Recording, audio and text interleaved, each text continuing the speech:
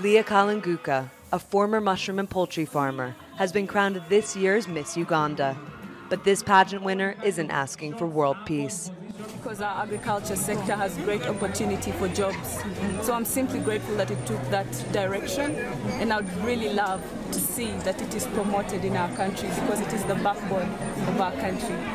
This year, Miss Uganda's organizers unveiled a major rebranding of the annual beauty pageant, trading the glamour of the catwalk for an army-sponsored agricultural boot camp.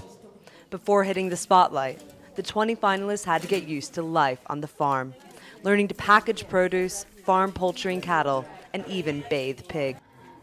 I had to bathe the pig, and it was really great because I really had a lovely moment with it. I was soothing it, caressing it, pouring water, brushing it, and cleaning the environment where the pigs were.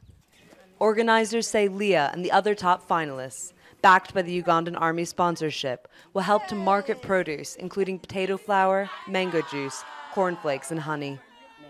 People always run to buy cars because they are being advertised by beautiful women. How about food? I think we're going to have agriculture taking it to another level altogether. Farming is the biggest economic sector of this fertile but impoverished East African nation, and Miss Uganda is hoping to teach more young women how to get their hands dirty.